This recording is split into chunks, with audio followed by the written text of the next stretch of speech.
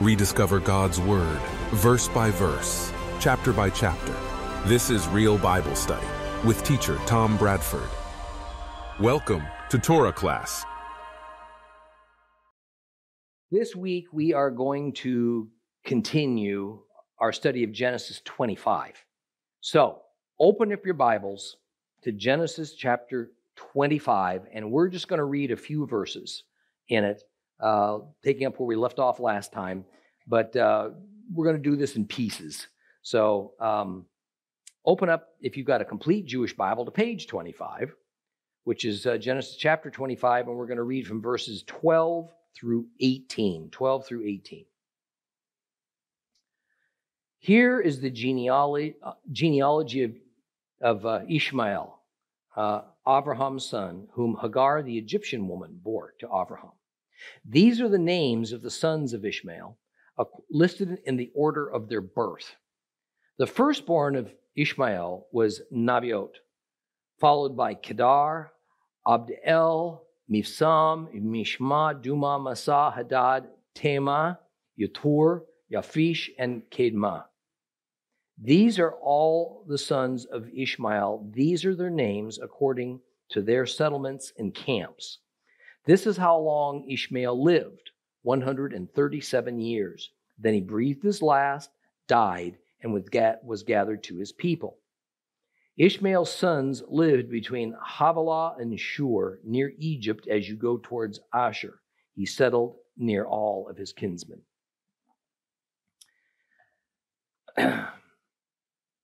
We ended last time by taking a brief look at the descendants of Keturah, one of Abraham's concubines. Now, just how many concubines Abraham had beyond Hagar and Keturah, we don't know. Likely there were others, with only these two playing any significant biblical role, which is why they were mentioned. Now, generally speaking, the sons of Keturah formed tribal confederations. And along with Ishmael, they make up the various Arab peoples that we see today. I say tribal confederations because unlike the Israelites who tended to stay closely identified with their individual tribes like Reuben and Simeon, Ephraim, Judah, Benjamin, so on, the sons of Keturah quickly became less identified with their individual tribes and had to band together in order to have any kind of staying power influence. In fact, most of the names of Keturah's sons have been lost to history, and we really can't follow their progress at all. The one tribe from Ishmael, from Keturah, that does have a biblical impact is the tribe of Midian, who lived on the western end of the Arabian Peninsula, with the Gulf of Aqaba as one of their territorial boundary lines. This is the same Midian where Moses fled to from Egypt after he'd killed that Egyptian soldier. That same Midian where Moses found a Midianite wife and he lived there for 40 years as a shepherd. Well, in verses 12 through 18, we got a report on the line of Ishmael. And Ishmael was the dispossessed firstborn of Abraham and the Egyptian handmaiden Hagar. Now recall that Ishmael was a teenager by the time Isaac was born. Also recall that until Abraham's only legal wife, Sarah, bore him Isaac, Abraham had declared Ishmael to be his firstborn son. Ishmael, as far as Abraham was concerned, was the son of promise, the son of his who would carry on the covenant that Jehovah God had made with Abraham. It's no coincidence. The verse just previous to this section on the genealogy of Ishmael, that's verse 11, says this: after the death of Abraham, God blessed his son Isaac. This was a reminder that Jehovah had rejected Ishmael as the son of promise. The son of promise was the one that God himself had caused to be born in a miraculous way by means of the dead womb of Sarah and the dead seed of Abraham. The son of promise was Isaac. Now let's review a little bit about Ishmael and gain some context because we're going to talk about Islam in this lesson. Before we look at these sons of Ishmael, who form the core of the modern Arab peoples, I want to point out that Ishmael is a Semite, just as Isaac was, and of course as Abraham was. What's a Semite? A descendant of Noah's son Shem. Actually, the word Semite is kind of an error in itself, at least in the sense of how you pronounce it and spell it. The word ought to be Shemite, not Semite. Okay. The error is a typical Gentile one, because the Hebrew alphabetical character that we transliterate as an S can be used in one of two ways: as a Hebrew alphabet sheen, or as the letter seen. Moving the little dot above the Hebrew alphabet character to the far right makes it a sheen, gives us an SH sound like she or shoot or Sharon. All right. Moving the little dot to the far left makes the same character a seen, that gives us the S sound like Sam or Seattle or seaside. The word Shem is spelled with a sheen, not a seen.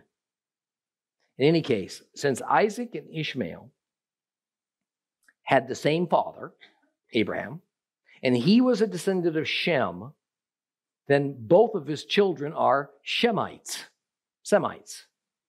In fact, all the children that Abraham sired are Semites. So the Arabs and the Jewish people are very much related. They're all Semites. That's what makes the term we hear today so much, anti-Semitic, a malaprop. Anti-Semitic is technically a term that means what? Against Semites, against the descendants of Shem. Yet, the way that term has been used is to denote bigotry against the Jewish people. And interestingly, it is the Arab peoples who are usually those who are most accused of being anti-Semitic. So we have the Arab Semites being called anti-Semite. Just another of those mindless phrases and terms that are regularly used in which no one seems to have any idea what they're actually saying. Now, let me also express that because Ishmael was rejected by God as the son of promise, that doesn't mean that Ishmael was in some way cursed by God. Ishmael wasn't punished. He wasn't judged. He simply couldn't be the elected son of promise because Jehovah had determined that another, Isaac, was to be that son.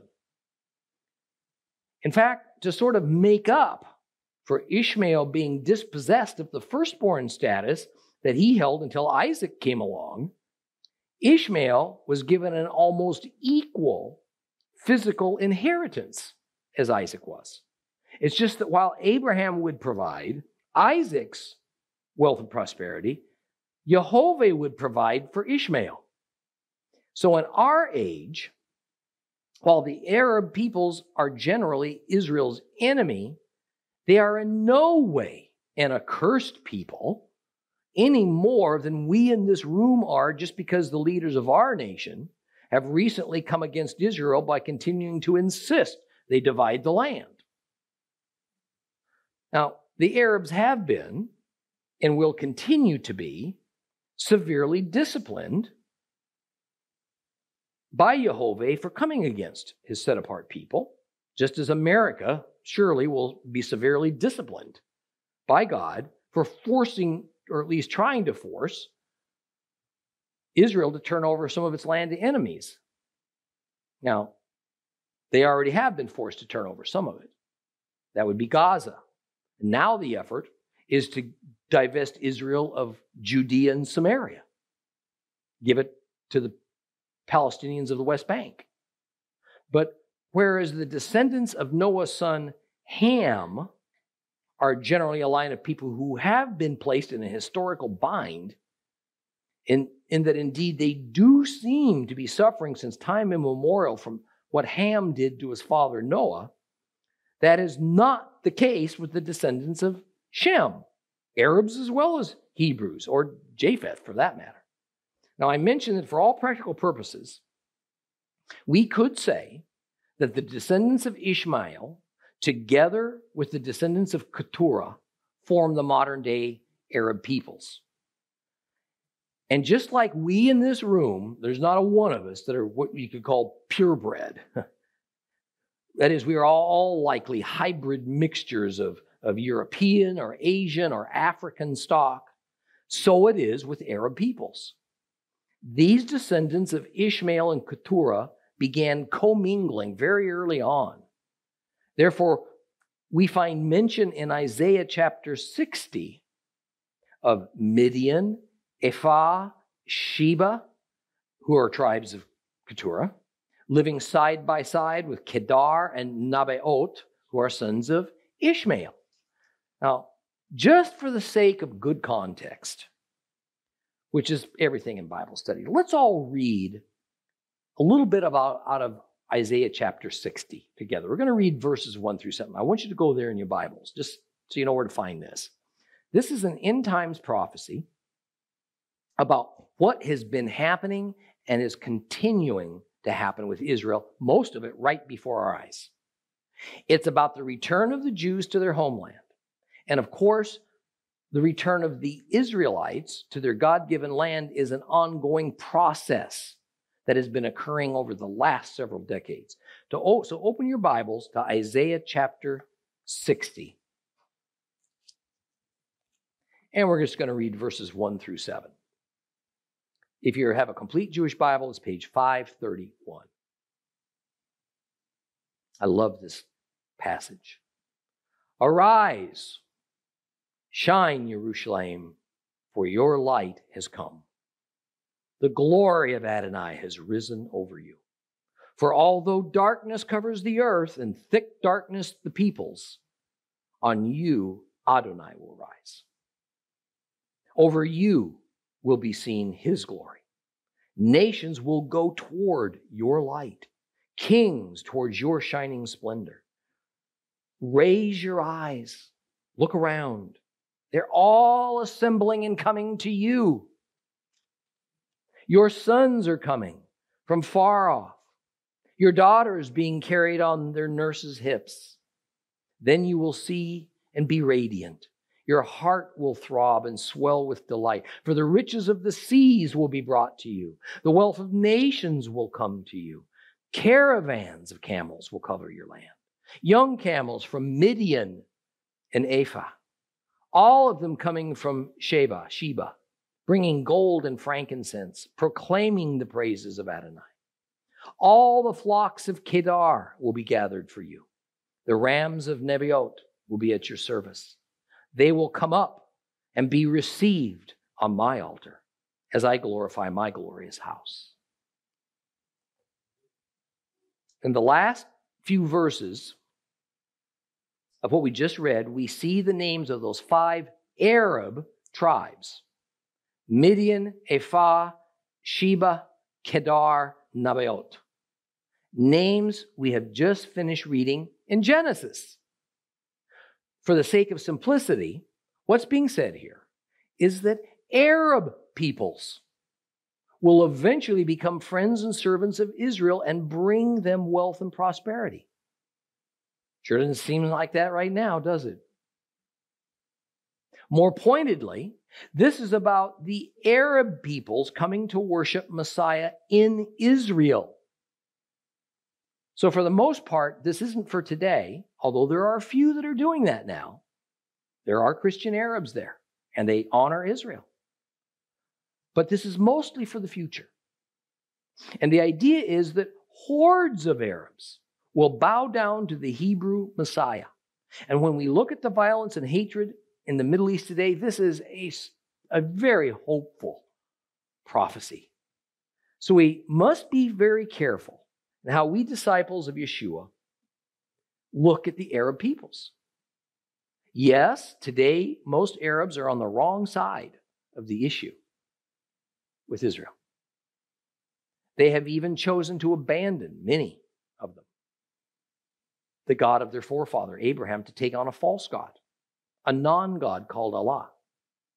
They have chosen to be outright enemies of Christians and Jews because of this fact that is ignored in today's news media and today's tolerance-seeking churches who wish for alliances with Muslims instead of turning them towards the one true God. But as anyone knows who has heard my Palestinian friend Tass speak, there are many Arab believers in Messiah, so-called Christian Arabs. The Arab Muslims who believe in Allah are no more deceived than our family, friends, and neighbors who believe in no God at all. So while we must stand alongside Israel, knowing that will put us against most of the world, that is our duty. That is our call before God. That's what this ministry is about. Yet that does not mean we have to in turn hate Arabs and Muslims. We can hate what they believe. We can certainly hate what many of them do. And honestly, we're no more wrong to destroy those who try to destroy us or Israel than we were to fight Hitler's armies in World War II. But we sure don't have to revel in it. We don't have to have joy in the doing. Now, it is probably also a good time to mention a couple of other important things about Islam, because Islam says that Ismael is the father of Islam.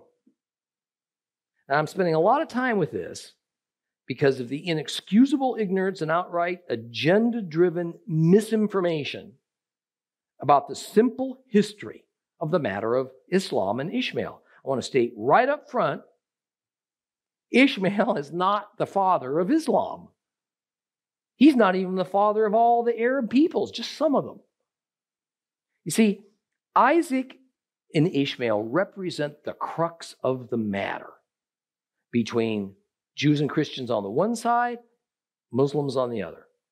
Isaac and Ishmael are a distinct fork in the road. And please grasp that the differences between the Judeo-Christian world and the Islamic world are irreconcilable. There is no middle ground. There's no halfway point. There's no compromise. Islam says that the words from God, from Allah, are recorded in their holy book, the Quran. And the people of the promise of the covenants with Abraham come down through Ishmael. Of course, Jews and Christians maintain that the promise of the covenants come down through Isaac and are recorded in our holy scriptures, the Bible. Now, we just finished reading several chapters that explicitly stated that the son of promise, the line of covenant with Abraham, was by means of Isaac, not Ishmael. Interestingly, the Muslims acknowledge that is what the Bible says. They say that the Bible texts have been corrupted and they were changed by Jews and by Christians. That in fact, the Bible should say that it was Isaac that was rejected and that Ishmael is the real son of promise. Let's look at a couple of facts that makes that belief irrational. First of all, the religion of Islam didn't come into existence until the Prophet Muhammad formed it. The Muslims agree with that completely. And Muhammad wasn't born until 600 years after the time of Jesus Christ. The last book of the Old Testament was written 1,000 years before Muhammad was born. The last book of the New Testament was written 5 centuries before Muhammad was born. Let me say that another way. The Old Testament as we know it was completed around 400 BC. The New Testament as we know it was completed around 100 BC, 100 AD. That is the final letters and books that eventually went on to form it. But the founder of the religion of Islam was born in 575 AD. And upon reading the Bible, Muhammad, the founder of Islam, claimed that it had been corrupted by the Jews for the purpose of discrediting him. Doesn't make very much sense, does it? It would be as though someone stood up today and claimed that the Constitution that's under glass in Washington, D.C., the one that was written 250 plus years ago, is a phony. And that person who just made that claim wrote the correct one.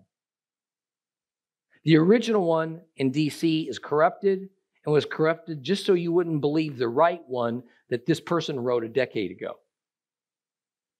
Now, is that about the most illogical, silliest thing you've ever heard?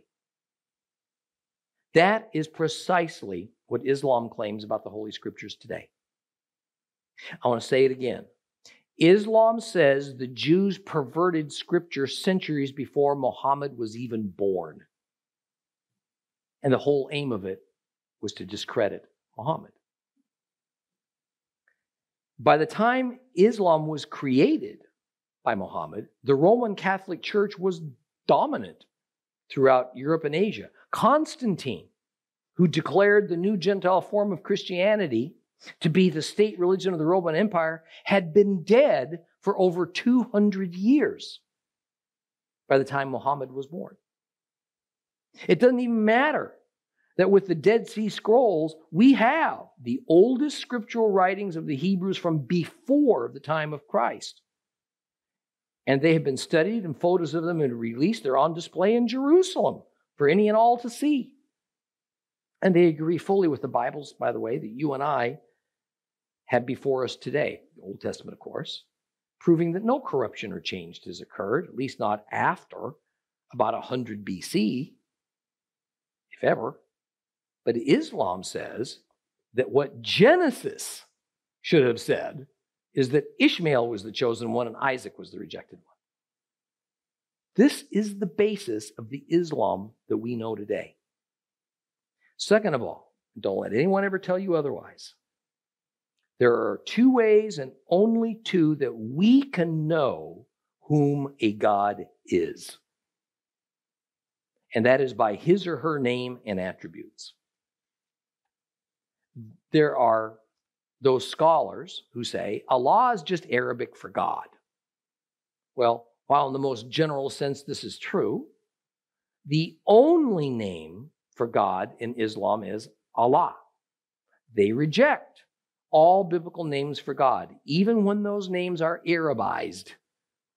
Yud-He, Vav-He, El Shaddai, any other biblical name or title for the God of the universe is wrong, according to Islam. So the God of Islam has an entirely different name than the God of the Bible. Further, the God of Islam glorifies death. The God of the Bible glorifies life. The God of Islam says that Muslims are to win over converts to Islam by means of the sword.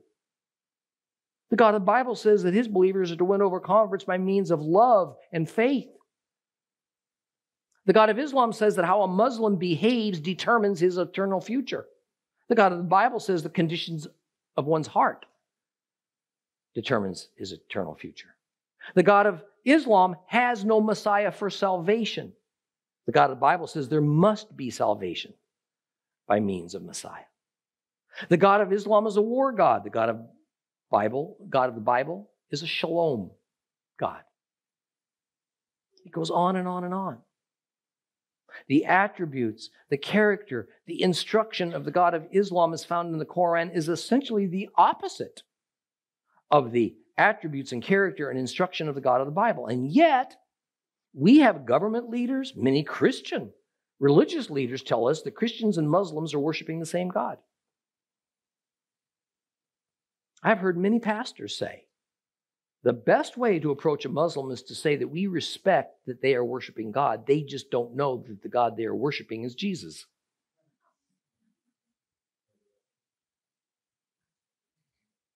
The Hebrew Yeshua. And I hope I sound just a little bit riled up because this is insanity. It's blasphemy of the worst kind. It's teaching God's people to believe that the worshiping of any God is fine, no matter what his or her characteristics, because any God is just the God of Israel.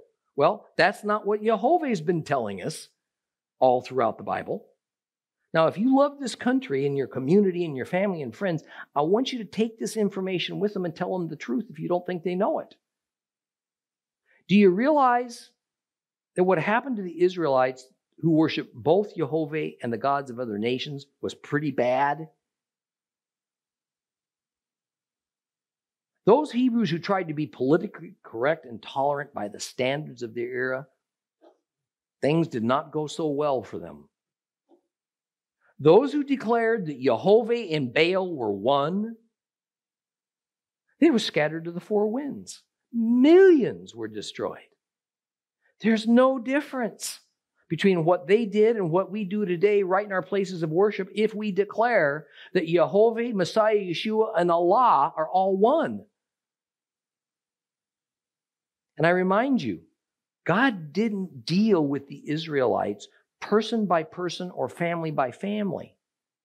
Because their idolatry and blasphemy was so prevalent in Israelite society, he placed a national judgment upon them. And the same thing is prophesied in our time.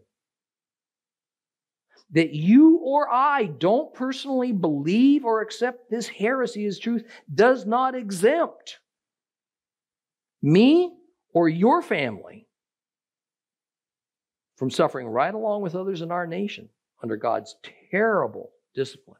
Oh, certainly, you may well be saved, so your eternal future is secure. But is that all that really ought to matter to us? Is our personal redemption? To heck with everybody else? Not for me. I don't think it's that same. I don't think it's that way for you. So let's examine now these tribes of Ishmael. Nabaioth was the firstborn son of Ishmael. His tribe is the people referred to as the Nabaiote, who are mentioned in Assyrian accounts of their empire's battles against the people of the Arabian Peninsula, only a few decades prior to Judah being taken captive in Babylon. We more know these people in their more modern scholarly designation as the Nabateans. And even more recently, they are the Jordanians of Petra, the rock city of Petra. Kedar is spoken of many centuries after Genesis, and they form some kind of an association with the Edomite people, the descendants of Esau. These are people who wandered about as shepherds and goat herders throughout the Arabian and the Sinai peninsulas. Without doubt, they form at least part of what are the modern-day Bedouins. Abdeel is known in Assyrian historical records as Idbail. They were conquered by Tiglath-Pileser, the same fellow who was instrumental in conquering the northern kingdom of Ephraim, Israel. Dumah's tribe shows up in Isaiah 21. They occupied a territory just north of Midian, along the Gulf of Aqaba on the Arabian Peninsula. The tribe of Tema dwelled around a well-known oasis northeast of Dedan because it was located on a heavily traveled caravan route that connected the southern part of the Arabian Peninsula with the lower reaches of Mesopotamia to the north. Jatur and Naphish appear to have merged into one tribe. And they're described later on in the Bible in 1 Chronicles chapter 5 as the Hagrites, a contraction of Hagarites, descendants of Hagar, who was Ishmael's mother. For all practical purpose, nothing else is known beyond pure speculation about the remaining sons of Ishmael, and so we're not even going to bother to go there. Now, verse 16 tells us that the descendants of Ishmael lived in villages. In other words, they didn't build and reside in walled cities. They were rural. They were farmers and herders. Some were desert wanderers and traders. This accounts for the lifestyle that the Arabs developed, in which, because they lived in unfortified towns, they constantly attacked one another in hopes of gaining for themselves by taking from another. This mentality is still at work today. Part of what fundamental Islam is fighting against is a way of life that produces things, rather than their traditional way of life that simply takes what others have produced. The traditional Arab tribal ways revolved around Arab tribes always seeking to take wealth and power from other Arab tribes. Even Muhammad, the founder of Islam, gained his notoriety as a great leader because he carried out attacks against other Arab tribes and he won. And the goal was always the same: spoils of war. He wanted their stuff. I want you to let that sink in for a minute.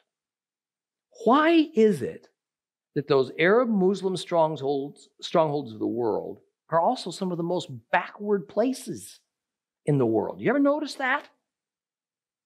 Afghanistan, Pakistan, Yemen, Egypt, so on. It's because, generally speaking, the people have no concept of working, producing, of fundamental fairness, of technological progress.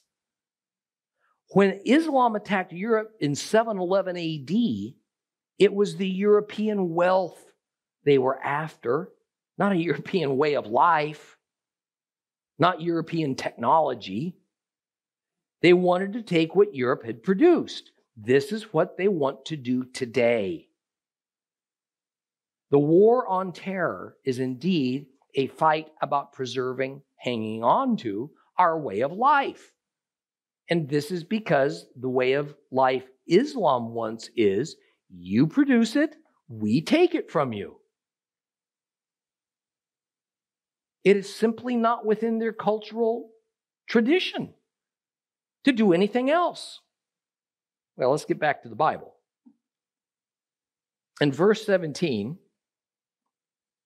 of Genesis 25, we're told that Ishmael lived for 137 years, then he was gathered to his kin.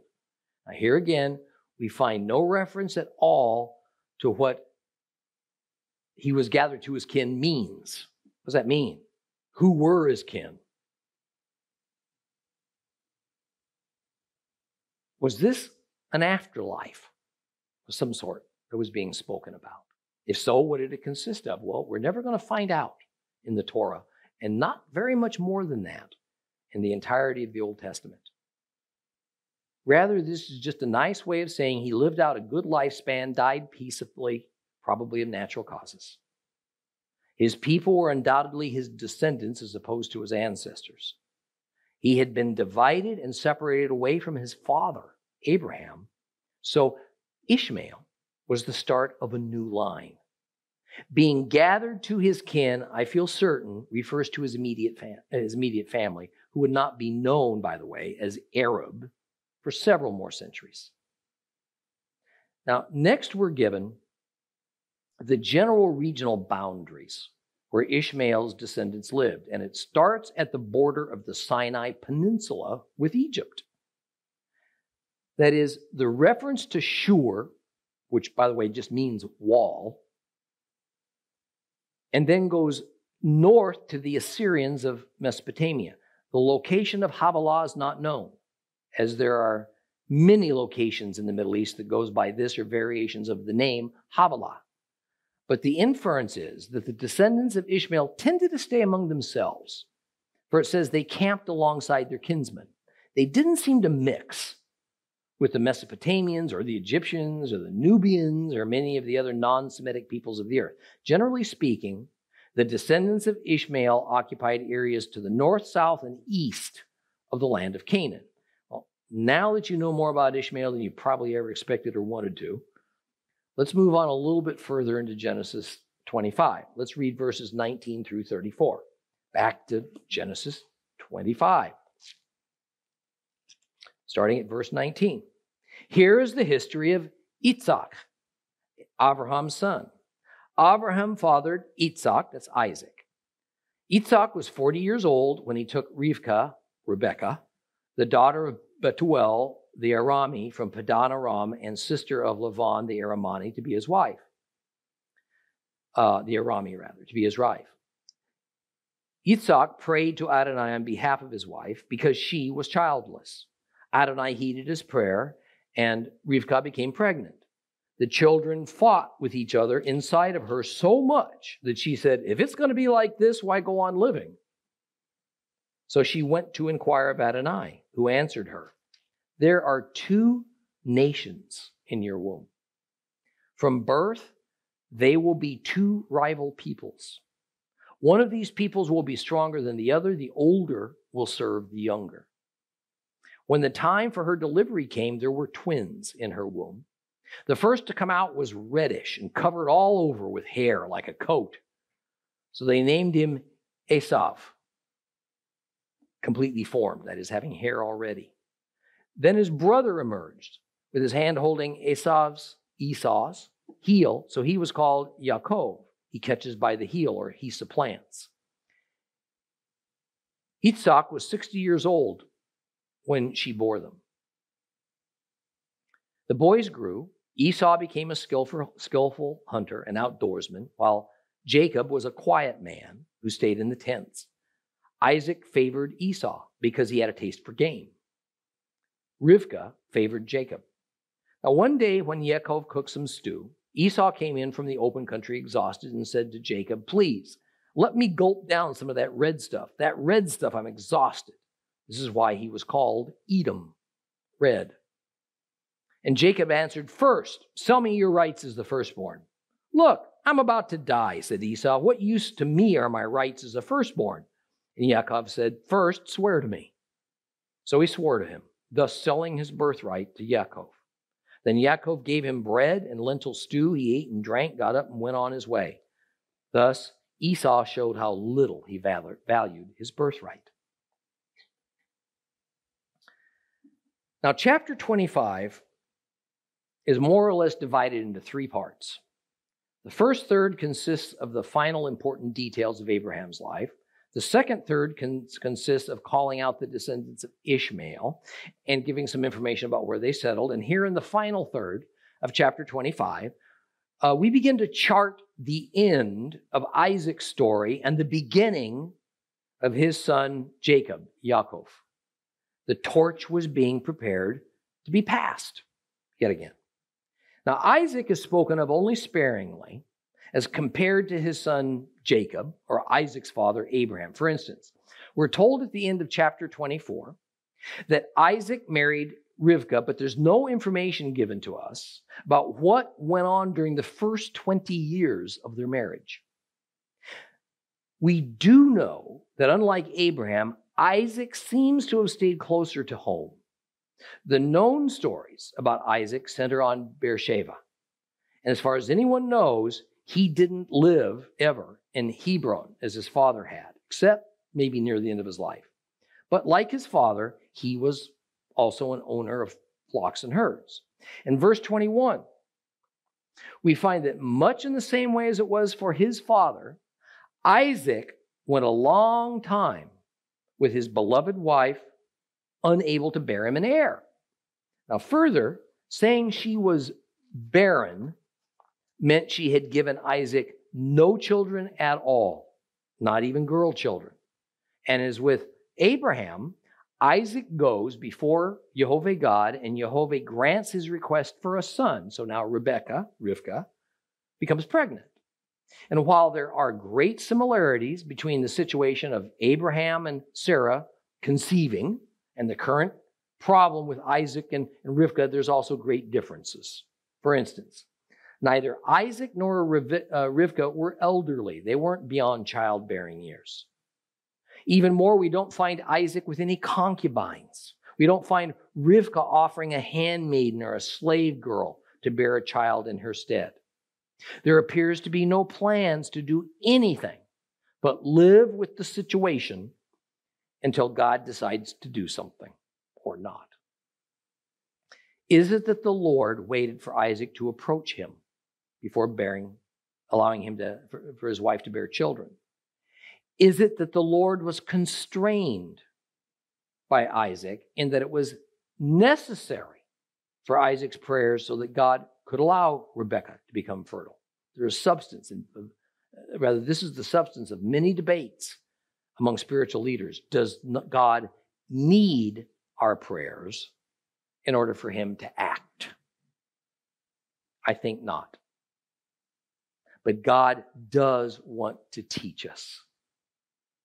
He wants a relationship with us. And what relationship with anyone is possible without communication? While oral speech is the typical human-to-human way of communicating, prayer is the way God ordained for human-to-God communication. And while God does not need prayer, he wants prayer. Conversely, we humans, we need to pray. And I can't think of a way that builds a stronger faith than to communicate my needs or that of another to God and then marvel over his response to it. But this much longed for pregnancy by Rebekah almost immediately became very uncomfortable for her.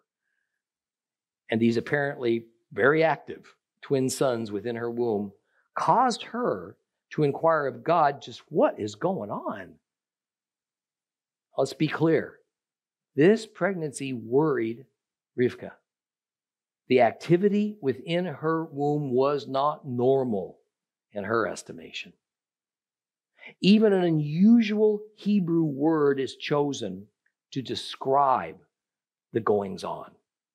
The word that is usually translated as struggled. And the word is va itroyetsu.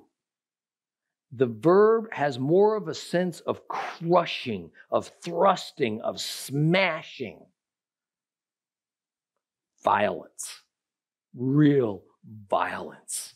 That's what was going on within her womb. And we'll continue this story next time. For more teachings of real Bible study and to rediscover God's Word with Tom Bradford, visit Torah Class today on the web, streaming TV, or download the Torah Class mobile app.